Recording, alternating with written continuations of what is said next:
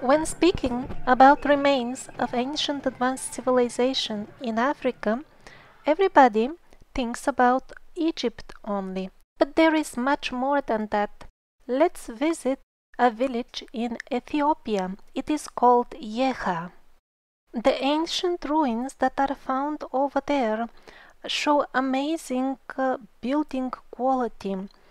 The sides of the stones or the geopolymer blocks are digitally perfectly even and smooth. They are polished. According to mainstream sources, these lands have been always inhabited by various very simple tribal cultures. And then how come we find these buildings of very high quality in what really looks like antique Greco-Roman style? The quality of this building work in this unknown village is much higher than that of the so-called supreme emperors of Rome, whose main palaces, supposedly the center of power, they are made of mud bricks, while this structure is made of big blocks, some of them reaching 2.5 meters in length. Also, the building style of these megalithic structures, there are a few of them in Ethiopia, is very similar to these that are in Yemen. These photos are from Yemen, just for comparison. And by the way, it's absolutely the same in the Temple Mount in Jerusalem, in Cambodia, in Turkey, in Peru. It's almost as if the same builder made them all. But this builder is not at all present in the current history of Ethiopia. Why is that? Now look at this single stone. What was it? 20-some meters long. That is gigantic. It definitely rivals the highest quality work found in the Egyptian megaliths. And this is the actual quarry from where the mainstream historians assure us that this stone was taken. Well, it is a completely different color. It is reddish. Look at the megaliths. They are whitish and dark, like black. That's not there at all in the quarry. Actually, the entire so-called quarry consists of small staircases cut in the rock. Not to mention the enormous obelisks in Aksum, the capital of Ethiopia. They are much bigger than the famous Egyptian obelisks, and even with our so-called advanced technology these days, we cannot rebuild them to their previous glory, not in one piece anyway, as they originally did. We had to do it in pieces. We couldn't do it all at once. And again, not only the weight of the obelisks, but also the technology that was used in cutting them is far beyond the reach of any primitive tools, no matter how many millions of slaves were laboring for hundreds and thousands of years.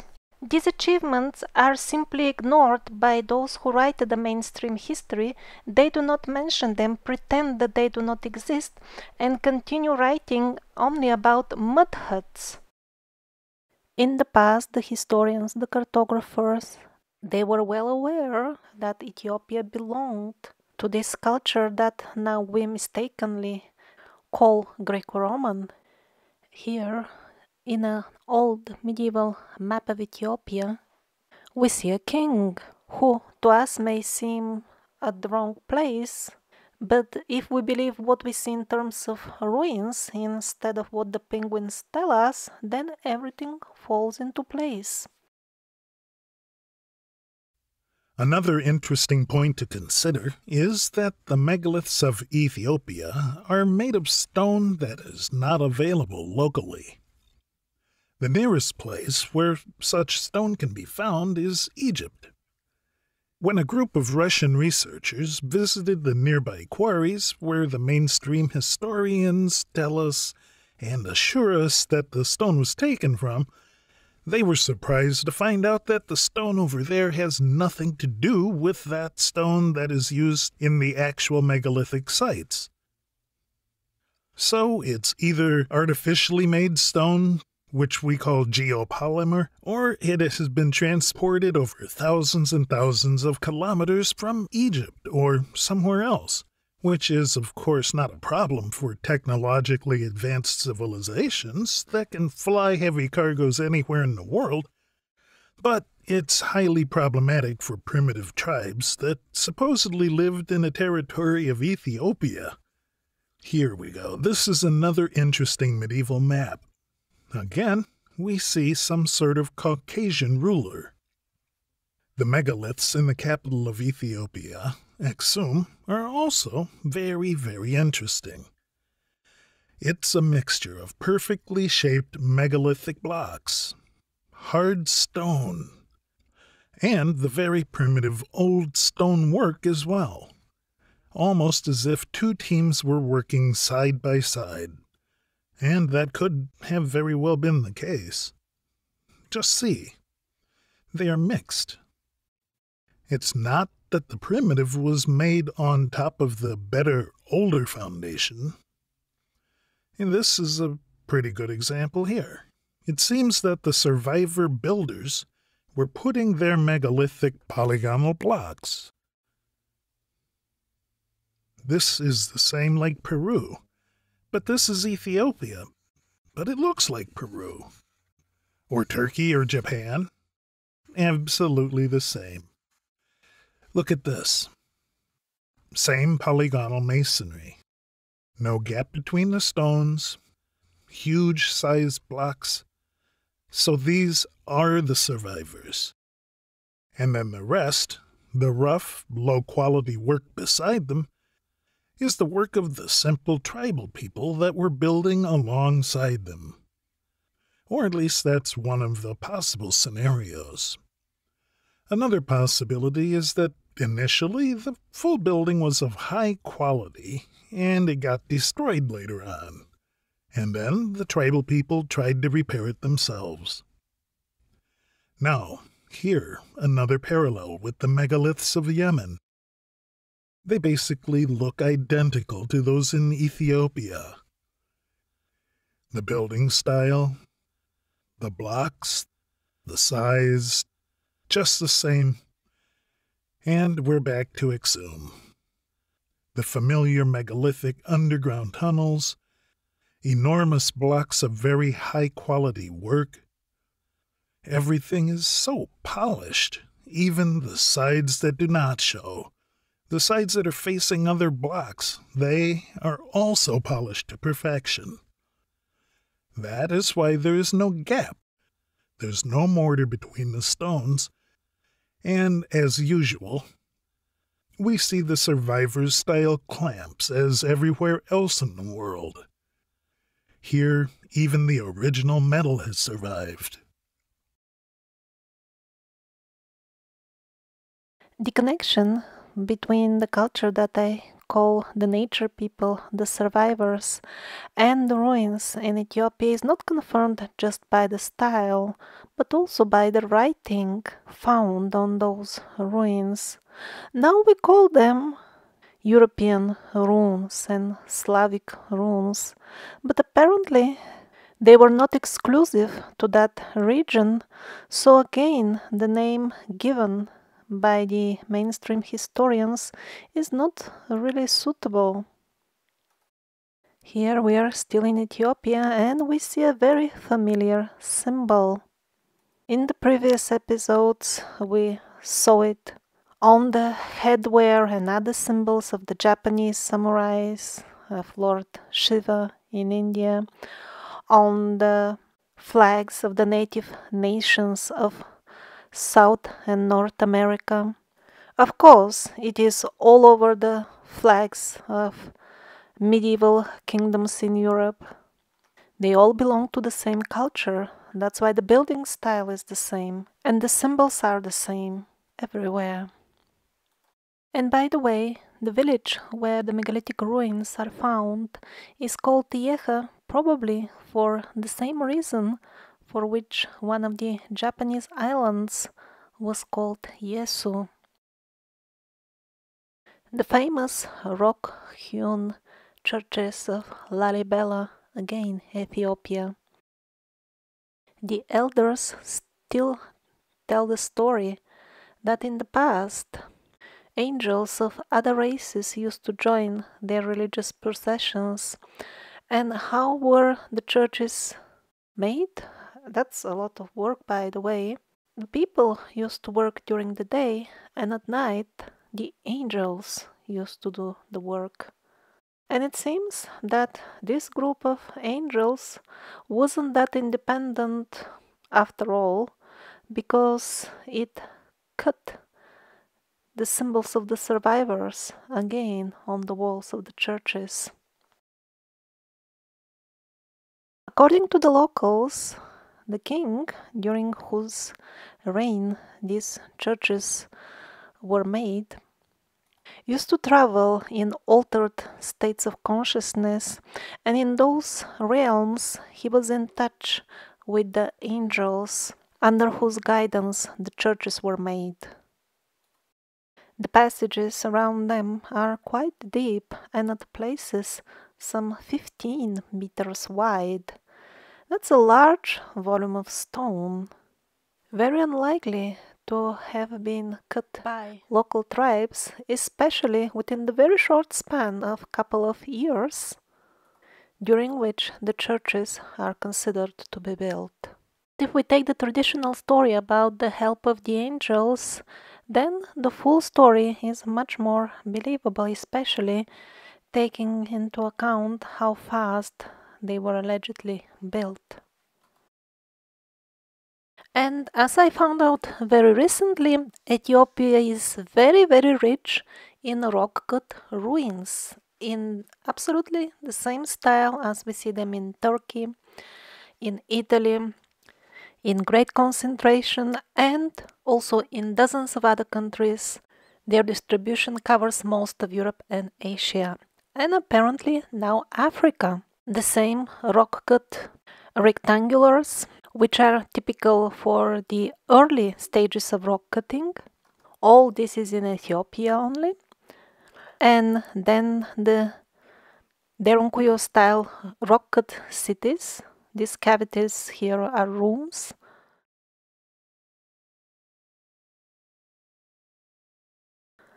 And then we find even the last wave of rock cutting also in Ethiopia. These arches, same like those of Turkey, Armenia, Italy, Spain. And as in all other regions, rock-cut ruins from the earlier periods were later on converted in monasteries and churches. Here, same like in Turkey, you see only half of the room is left.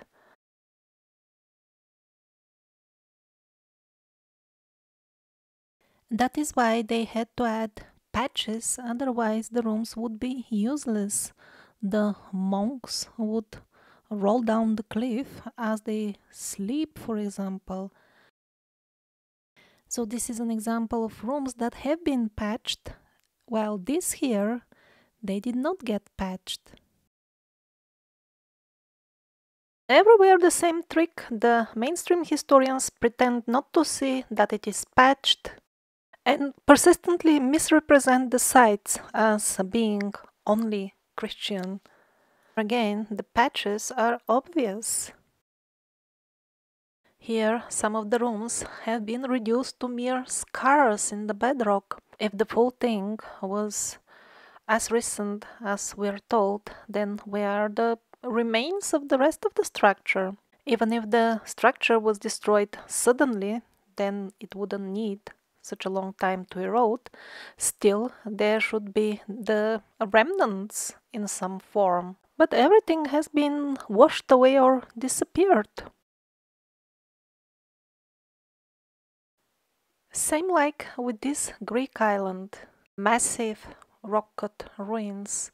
Just look at the width and height of this street or channel, or I don't know. Premises, rooms, deep underwater, well underwater. So what they do, they call the rooms caves, which is quite misleading because a cave is a natural formation. these large basins, they just ignore them because these are beaches, so apparently we can ignore them. But in one of the better preserved rock-cut ruins, somebody put some Christian paraphernalia, and now that is immediately recognized as historic site. This is Christian. This is allowed to exist in their history.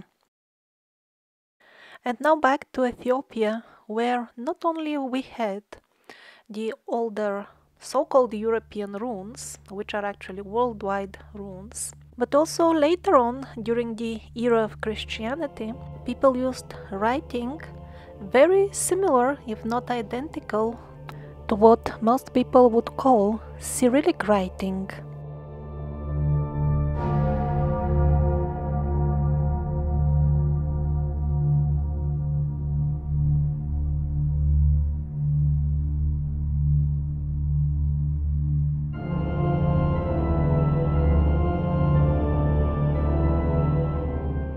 And actually, believe it or not, but in the Middle Ages, Ethiopia was repeatedly referred to as the place of Saint John the Baptist.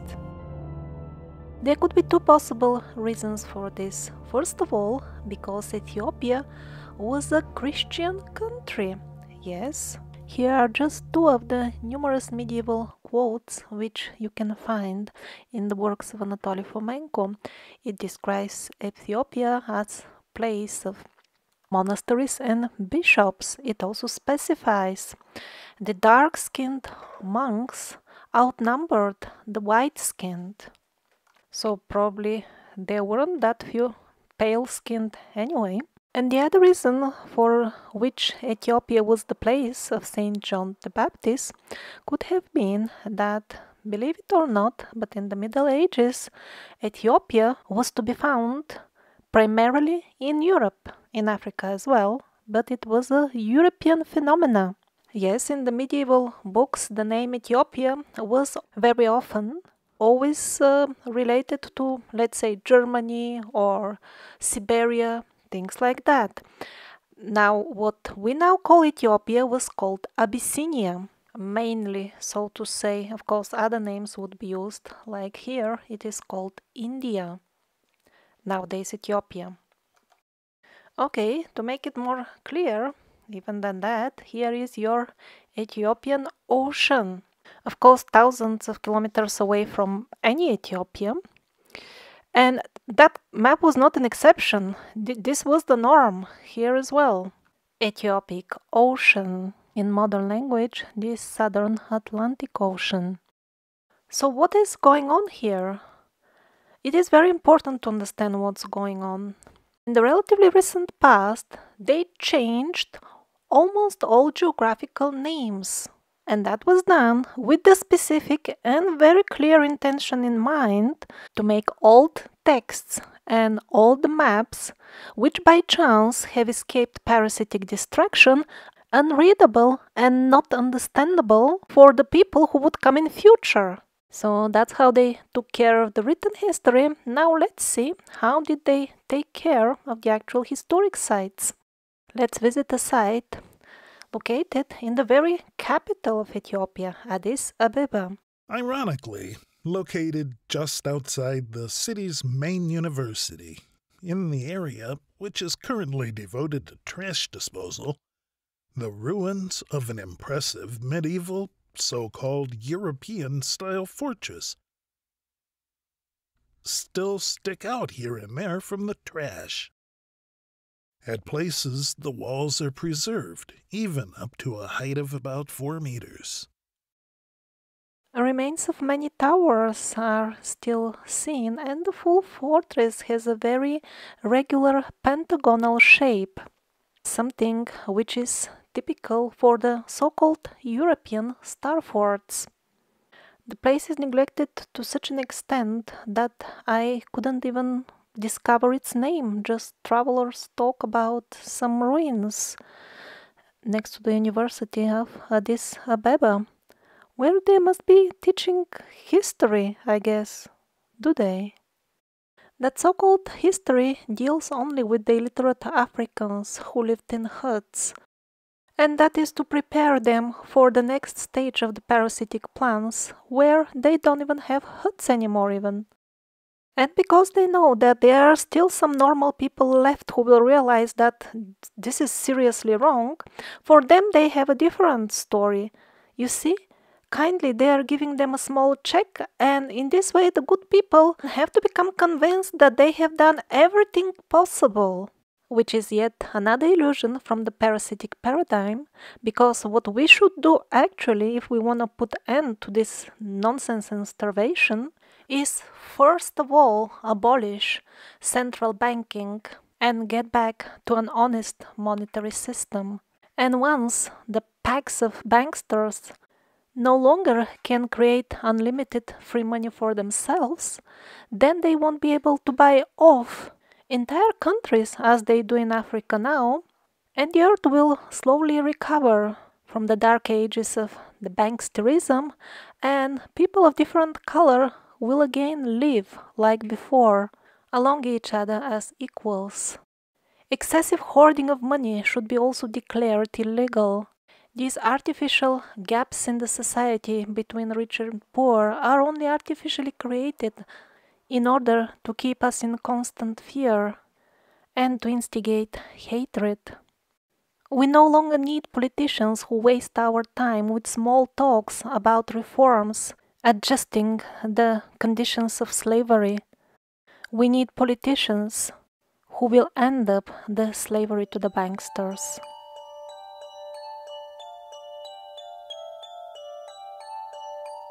So the people of Africa, as the people of all continents, were regularly visited and helped by human and non-human angels. For example, the story of the tribe of the Dogons is somewhat different. Their angels came from Sirius, the star of Sirius.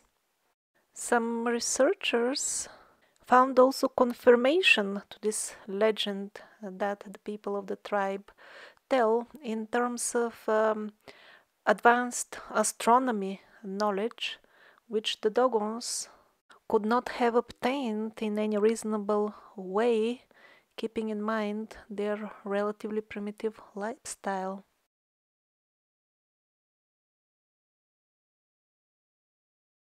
So, let me show you some images of the indigenous original inhabitants of Africa.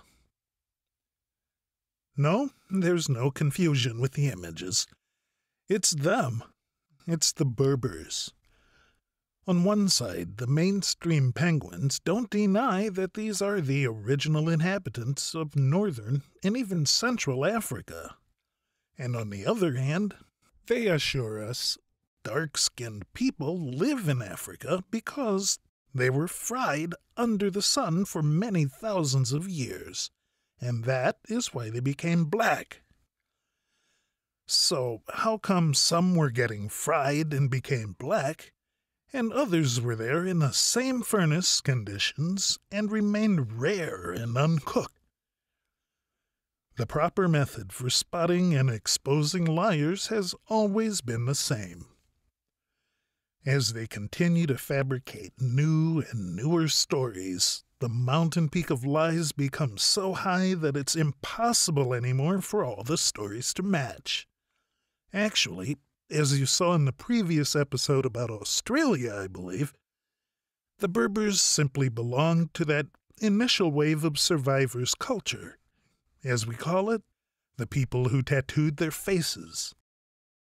And it's no surprise that we aren't being told the truth about their origin in northern Africa, because it was the same in Australia, in Peru, in China, in Siberia. Burials and mummies of Caucasian blonde people are found, but they never find time to include them in the official history. And the Berbers not only look Slavic, their writing is also very similar to the runes used in Europe. Now, the ancient African languages are basically part of this worldwide rune-like writing system. And the mainstream historians are so busy finding the differences between the different types of runes and giving them all completely different names, so that they look like a completely different writing system. They're so busy with that they fail to make the main observation, which is that on all continents without exception, these writings are found. Not even one continent is without them. That they belong to a single culture.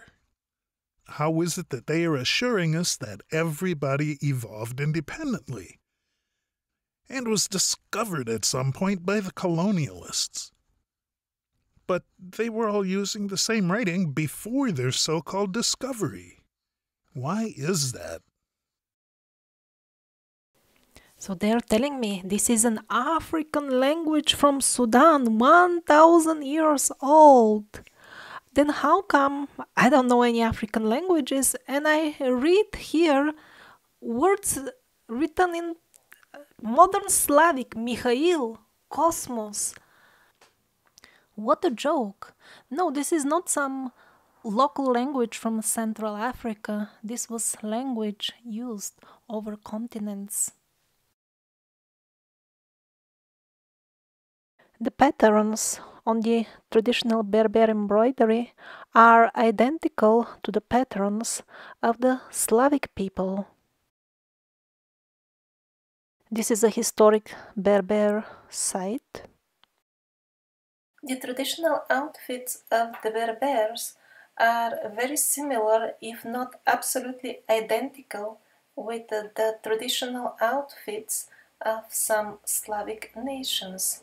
What you see now are photos of traditional Slavic outfits, and if it is not the caption of the photos, I myself cannot even distinguish are they Berbers or Slavs. Although I'm of East European descent myself, if I'm shown a traditional costume, I cannot say for sure is it Berber or is it Slavic. They are identical, the costumes, and very often even the people who wear them.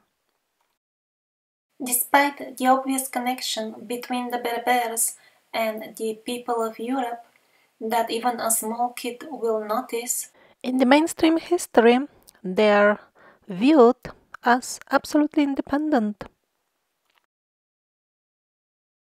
Credo Mutwa is a very well known and respected person in all Africa.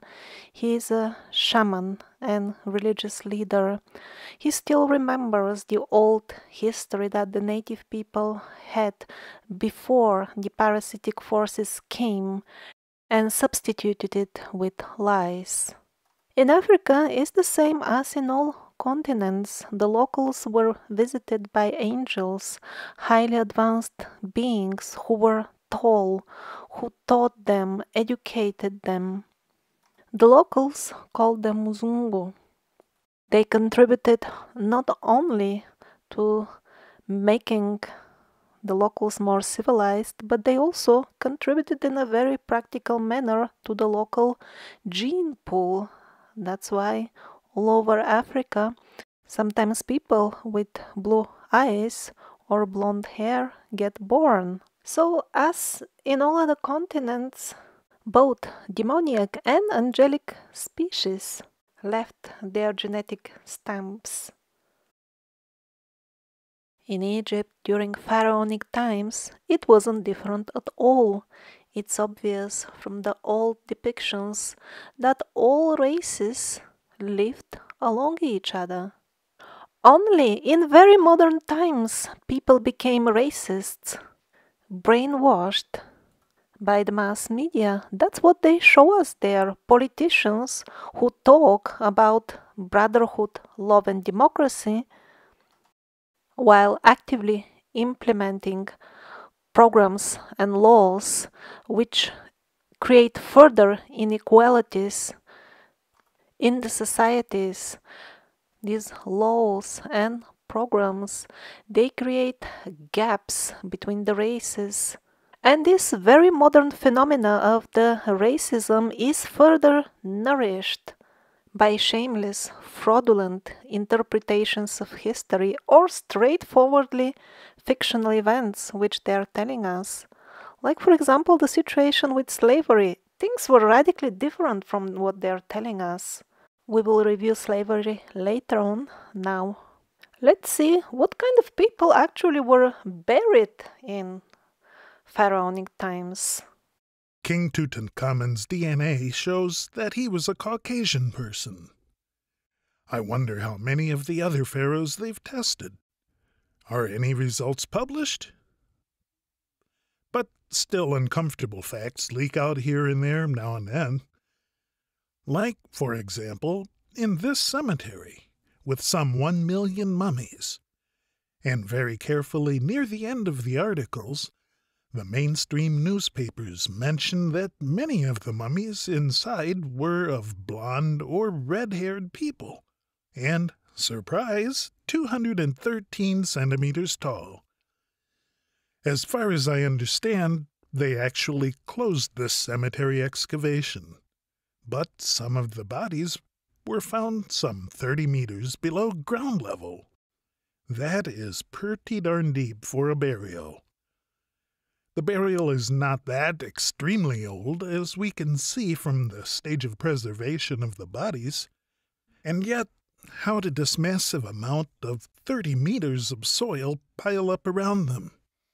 And now we reached the topic of the mysterious land masses and sand masses in Egypt, a topic which doesn't get at all the attention it deserves, because it could prove pivotal in revealing the true history of ancient Egypt, as we call it. Actually, some parts of the story are not at all ancient.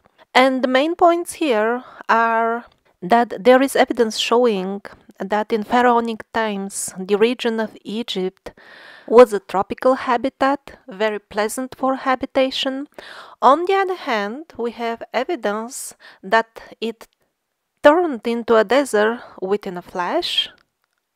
While at the same time, if you open the official information on Sahara, you will find all that talk of the wind and the rivers grinding rocks into sand for millions and billions of years. Again, the full thing stinks after fraud, because the stories, they don't match at all.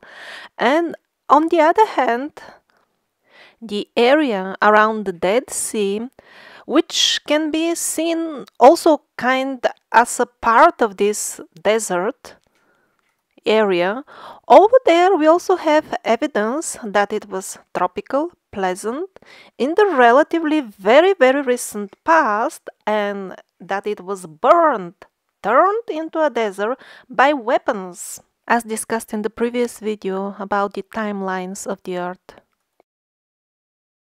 That made me remember a mainstream history documentary that I saw years ago on a mainstream TV channel, where archaeologists were excavating villages that were swallowed up by the desert in Egypt.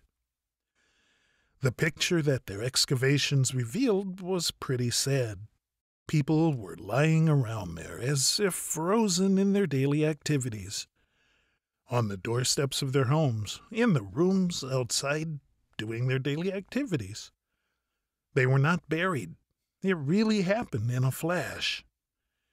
In Egypt, they certainly didn't have the tradition of leaving the bodies of their relatives to lay around in their houses. They used to bury them, mummify them, and the fact that they were left like this means that the disasters struck so quickly that there weren't any survivors even to bury the dead. And as we delve further into this, very interesting stuff starts surfacing. A very simple question. There is a whole lot of sand out there in Sahara, really lots of it. How did it end up over there, moreover in a flash? We are being assured by the mainstream science that Sahara formed absolutely naturally, and they are telling us that with such a certainty, as if they were first-hand witnesses when it was made. In reality, that idea is only a speculation. non-confirmed hypotheses.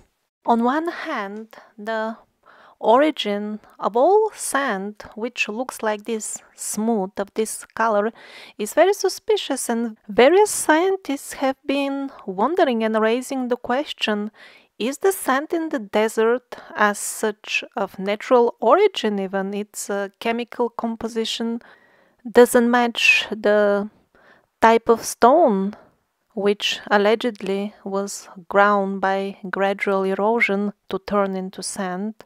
Yes, there are some beaches with usually black sand that really formed naturally, but these, the yellowish Sahara sands, they have been raising suspicion.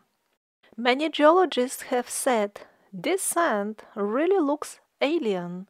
And if one tries to discuss this point about how Sahara appeared all of a sudden so recently within a very short geological period, the mainstream people will try to go around the subject with vague things like the rivers must have carried it. Really, what kind of a river can carry this much sand? It will get clogged in no time. And from where did it carry it? Was there another Sahara somewhere else? And all of a sudden it packed and moved to the place of the current Sahara?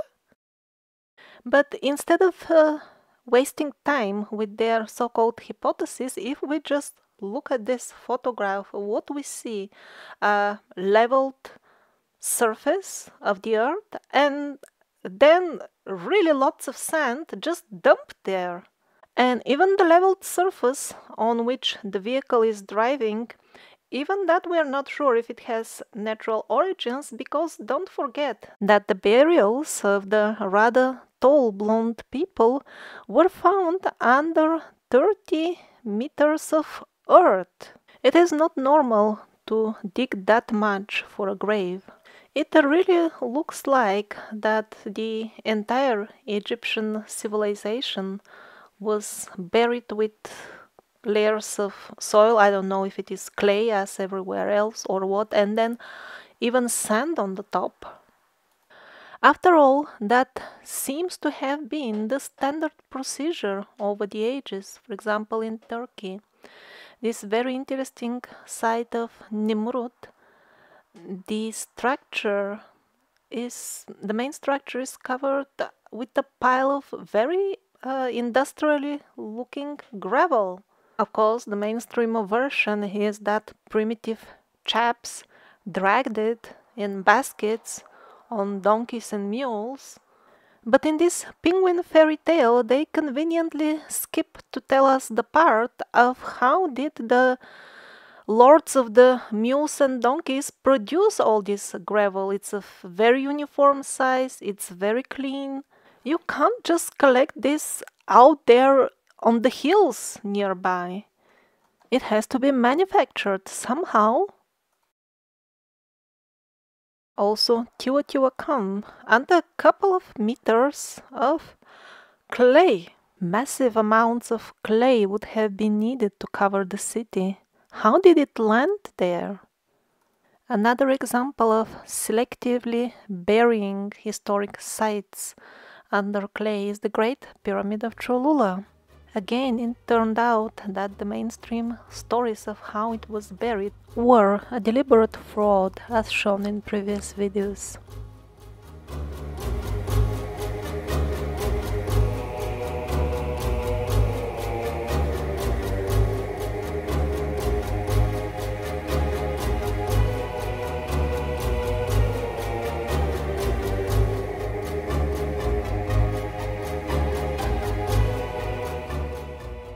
And it is not that the dark Africans were just sitting and waiting for the gods to culture them. They were also actively traveling all over the world. Now, the Olmecs from America were a very much international mixture. Some of them are clearly African, and the proofs for that start with these huge stone heads. some reaching 3.5 meters. If the facial features are not enough, you can see the braids on the back of some of the heads, typical African braids. And also some old skeletons of the Olmecs show clear connection with the African race, and so are some similarities in their writing systems.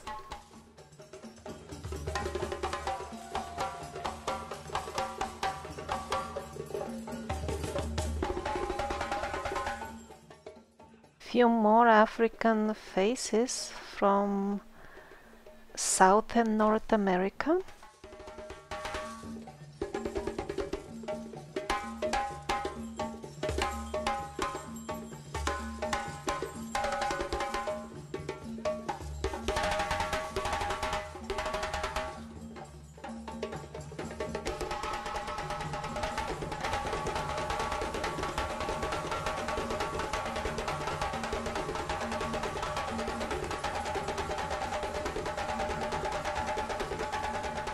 First episode about the true history of America, we saw numerous depictions of African elephants found on the both American continents. The connection between the languages and inscriptions found in various locations in both South and North America are again proof of international relations.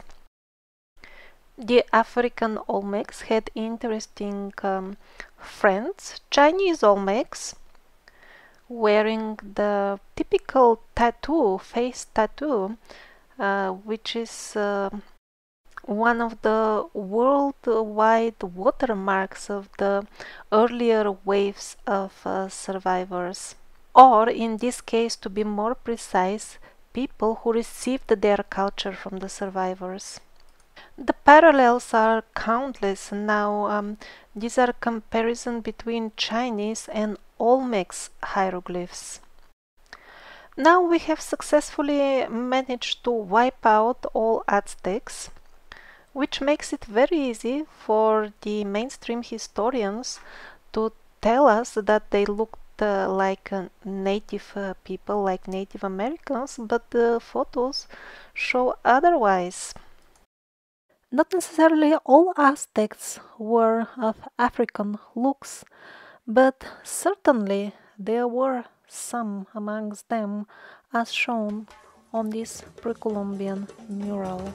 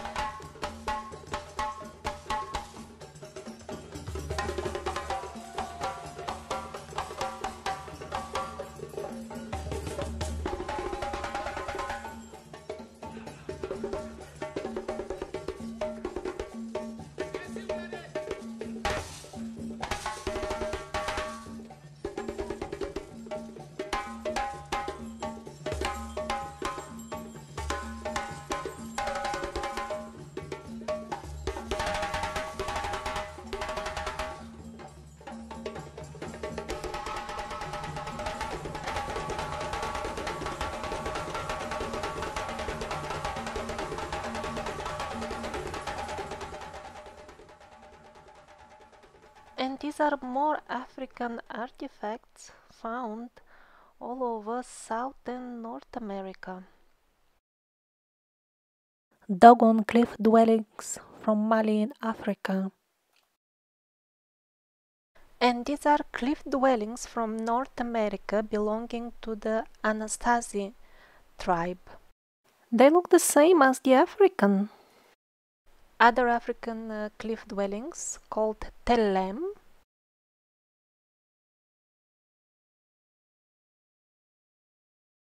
Africa also had its castles in a style which is typically European, at least for those who listen only to mainstream historic sources.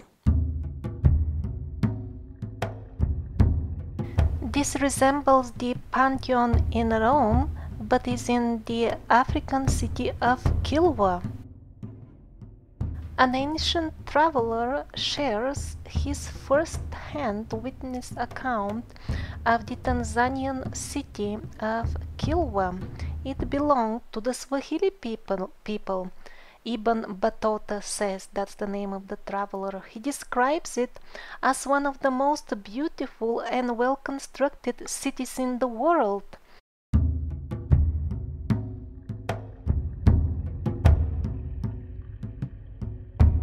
We have been led to believe that ancient Africans were jumping naked after bananas, while only we in Europe were building things like this, but this is in Mogadishu, Somalia. This is Mogadishu some 100 years ago, when people were still enjoying the culture left by the survivors for them.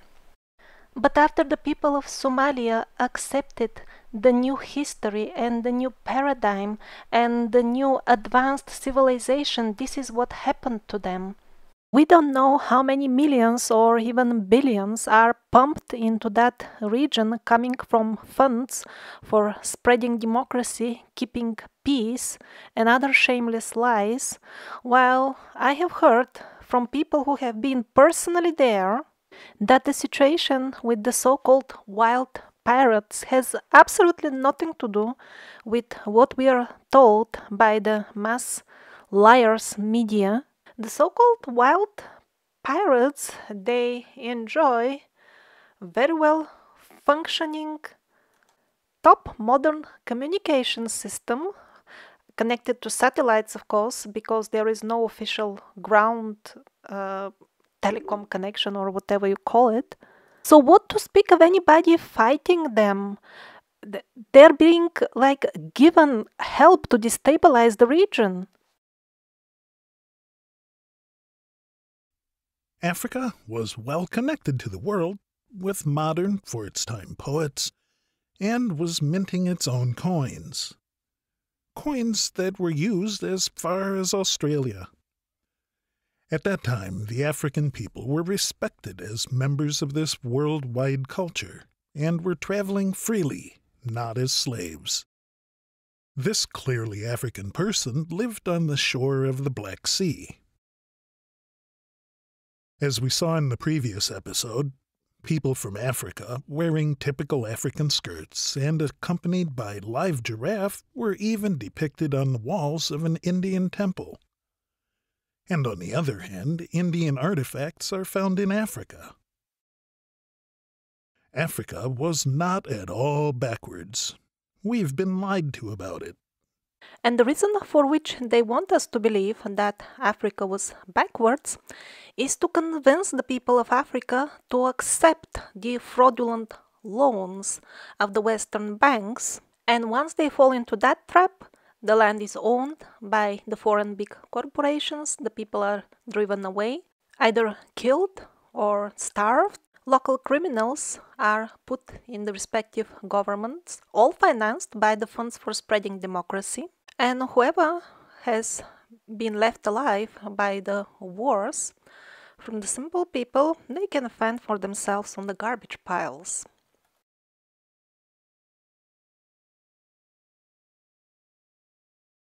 Now this piece of beautiful blue geopolymer, or in other words man-made stone, is from Sierra Leone.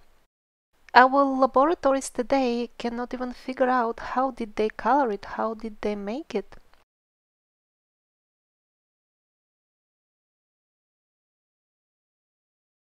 This site is in Ghana and very much resembles the European so-called kurgan structures.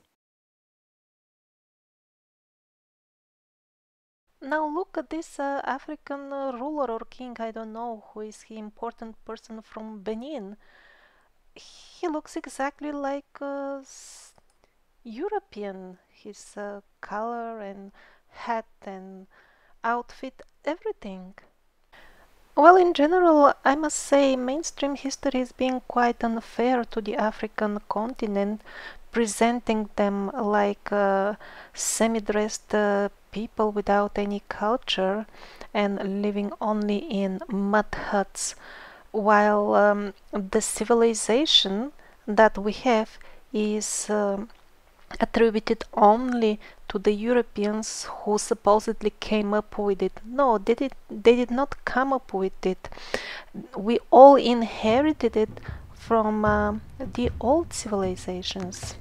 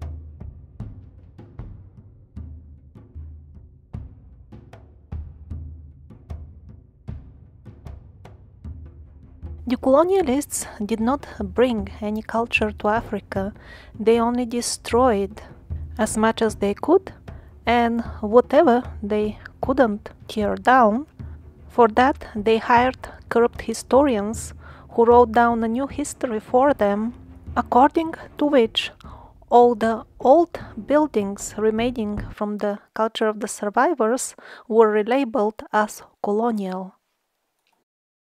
This doesn't look like a mud hut culture to me. It's from Sudan.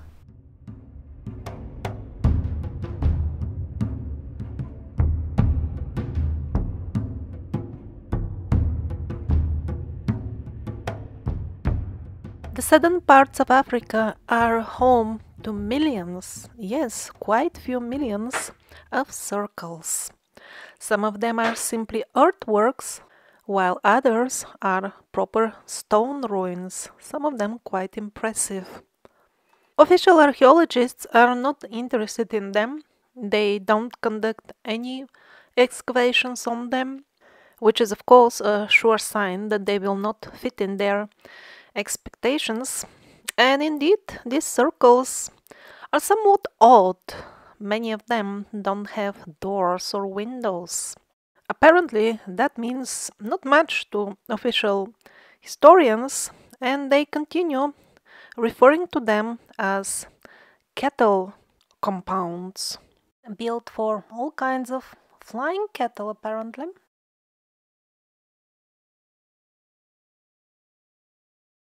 Now let's visit a site that may look to us like the capital of all stone circles of South Africa.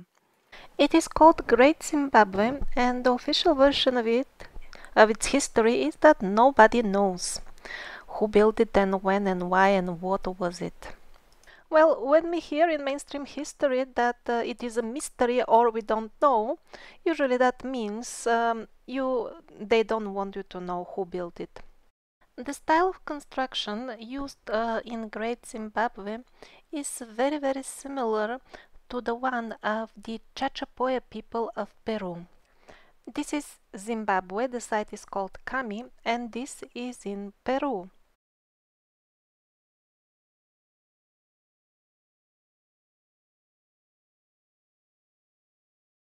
Now the circles in Zimbabwe don't have much decoration, but this is the main one. This is in Zimbabwe, and now this is in Peru.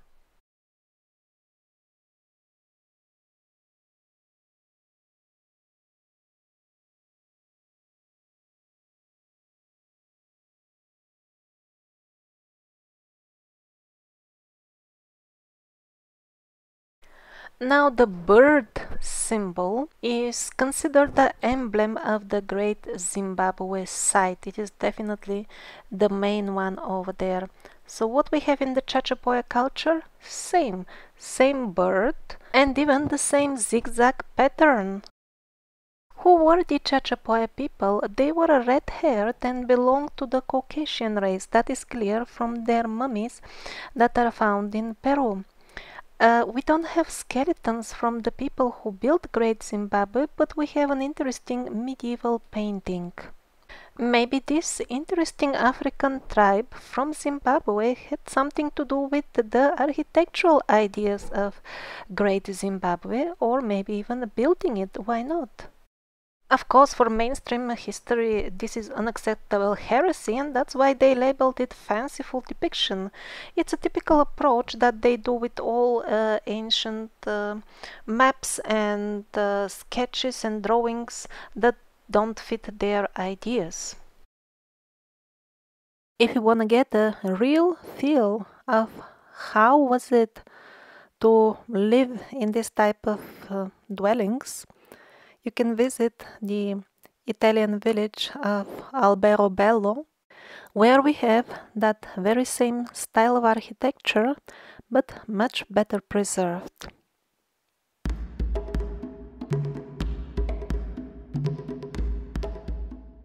There are a couple of mind-blowing earthworks in Africa, and here I'm gonna show you just one of them. It goes across several countries: Namibia, Botswana, Zimbabwe, Zambia, and Angola. Not only the canals are dead straight, but they also continue in that way for hundreds of kilometers.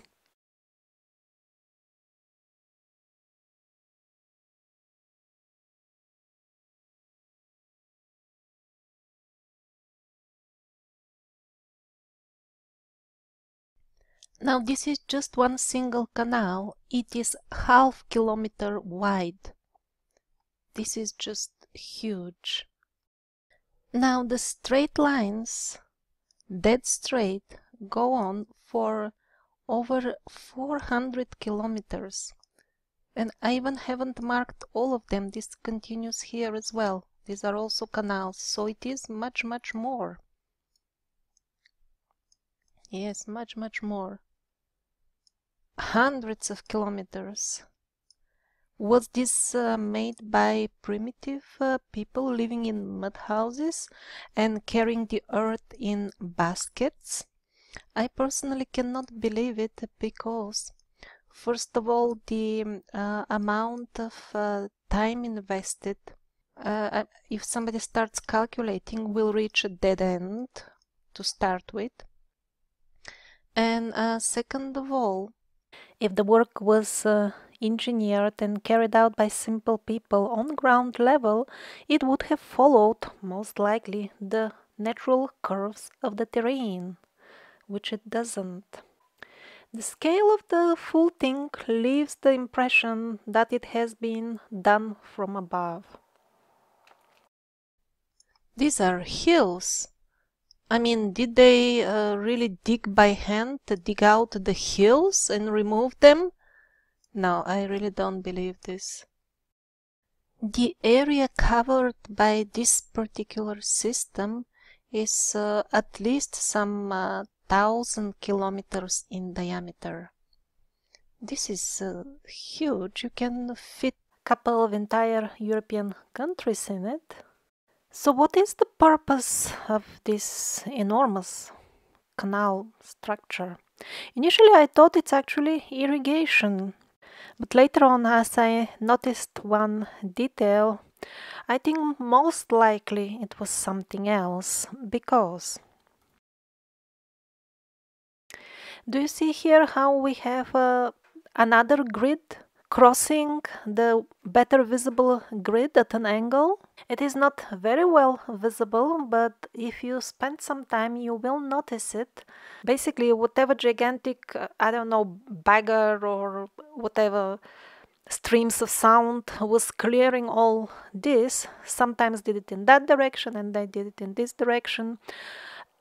So it looks like they were doing something with the area, clearing it up, leveling it, or so many other possibilities. They could have been testing the earth below for something to mine, or this is part of some sort of mining, or maybe it was a weapon, or maybe they were simply archiving parts of the earth for the future civilizations to come, or maybe because the earth is an artificial creation as such anyway, maybe these are patterns left from the time when they were shaping the earth, like they grew a couple of mountains made of stone, and then exactly like an artist plays with the clay, maybe they, yeah, let's make a valley here. Or maybe an entirely different reason that we can't even imagine, because the full thing is beyond our scale of understanding. I mean, what kind of technology do we have nowadays that could make meters deep rows in the ground for hundreds of kilometers in a perfectly straight line?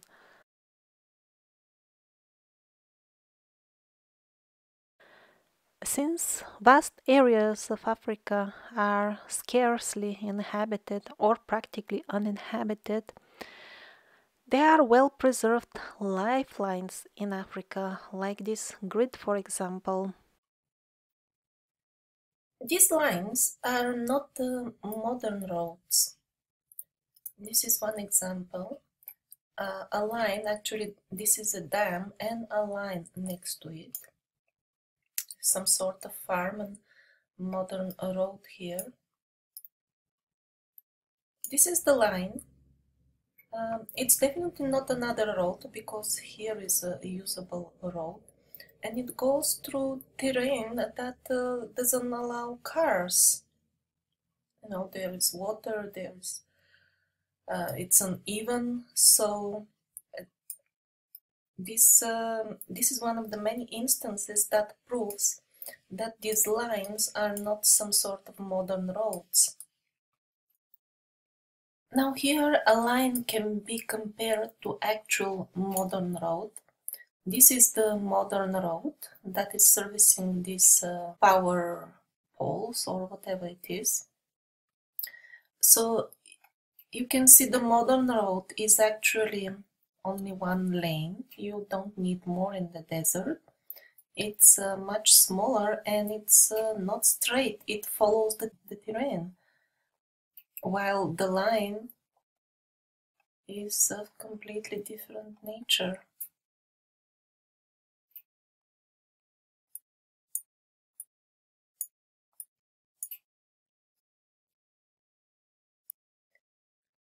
Again, another example that shows that these are not roads. Again, here the lines are crossing terrain that is not suitable for cars, and also the cars would use this proper road. It has got a bridge, so these are definitely not some sort of modern roads. Another example of a line crossing terrain that is not suitable for a road. So these lines are not made recently as roads. This is the road, it has got a bridge, and the cars can use it. This cannot be used by cars. Another proof that these lines are not modern roads, you see some sort of unusual crossings and angles out there in the desert. I mean, what is the need of a crossing here? And it's not following the terrain. If it was a car track, it would be like this. You know, there would be no need of these angles. And this is all over the desert where there is nobody anyway. Yet another case showing that these lines have nothing to do with modern roads is this. First of all, this line goes through mountains here. That also gives some hint that It is made by some sort of technology that is not familiar to us, probably from above. Because if it was done on the ground, this would be, you know, difficult to crawl up like this and navigate in a straight line. So not only it goes through mountains, but also it crosses the road. Here there is no crossing, the cars are not using it.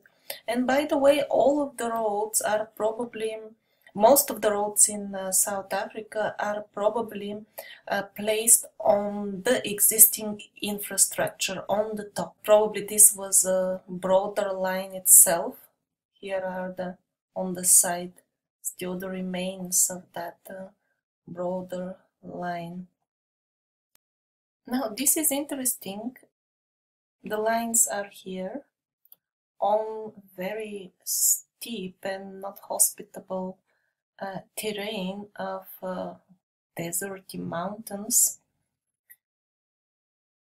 This is how the mountains look like. And still there are lines on the cliffs themselves. Here, here, and they continue. They continue. This is impossible for a car, for a modern car, to have done this. And yet the lines continue, which is another proof that they were made from above with some sort of technology. Not only these lines are obviously not roads, but also they are not fences for cattle, because there is a lot of cattle industry in these semi-deserty parts of Africa. You don't put a cattle fence going off cliffs or crossing highways. Also, for obvious reasons, in this area the farmers don't use like permanent heavy fences, but they use this type of fences, which do not mark the land as such. What to speak of the very thick lines, which can be thicker than modern roads even. And even if somebody argues that, you see, the fence itself doesn't make a line, but there is always a road next to it made by the farmer who is servicing the cattle. Well, anybody can open Google Earth himself, and all the dirt roads in the countryside, they're clearly visible. They look like a pair of tracks next to each other, and they do not look like the lifelines. Kind of dams. This must have been a very old dam. Definitely it's not a modern creation. It's so eroded.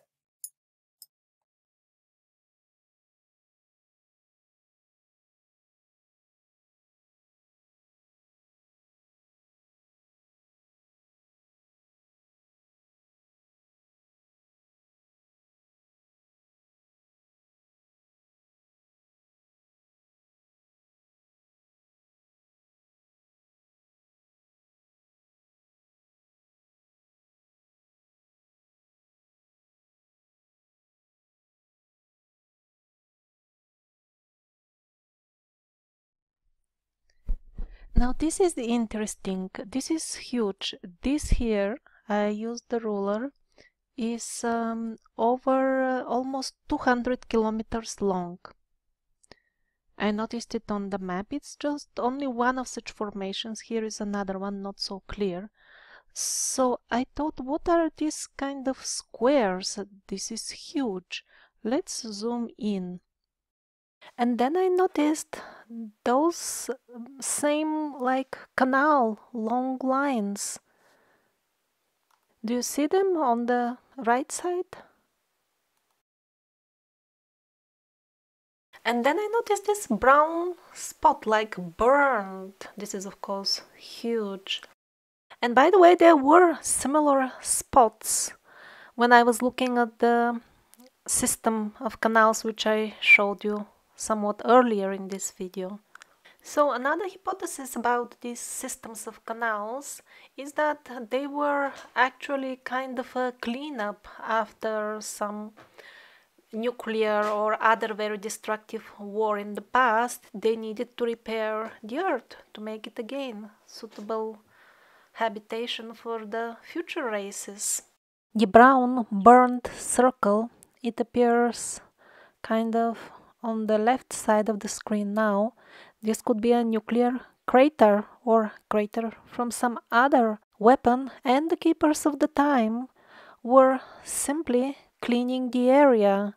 And the long scars, the canals, are marks of the whatever tool or technique they were using. Who knows? This is just yet another hypothesis which is not proven yet.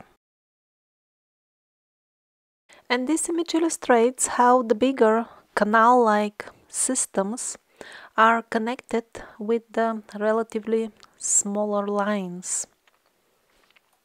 Not that we can understand much, but one thing is sure, they are connected very, very much.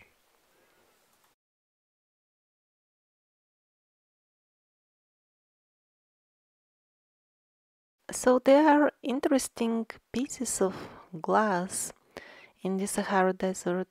Similar glass sometimes has been the byproduct of modern nuclear tests. Is it possible that this glass is a leftover of some war that we don't know about?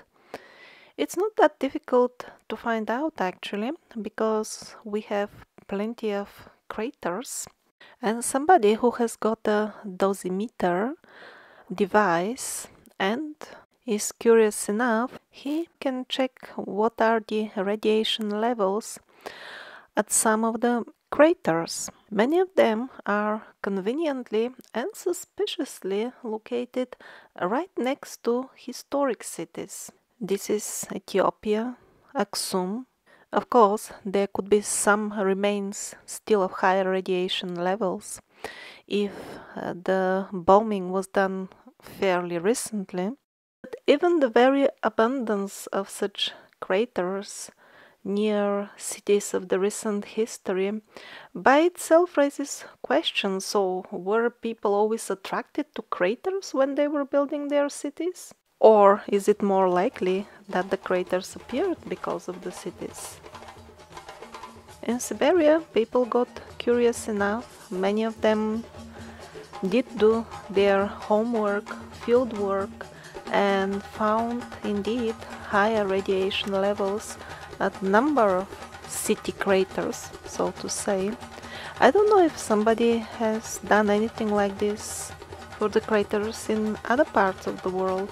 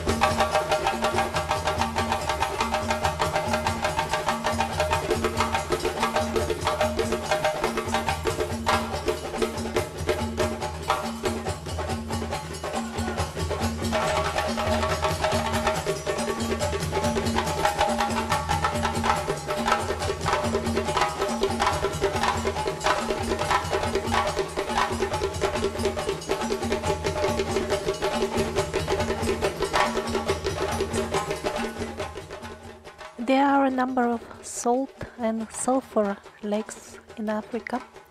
Some of them could be natural formations, yet other could be tailing ponds, leftovers of the mining of the previous civilizations.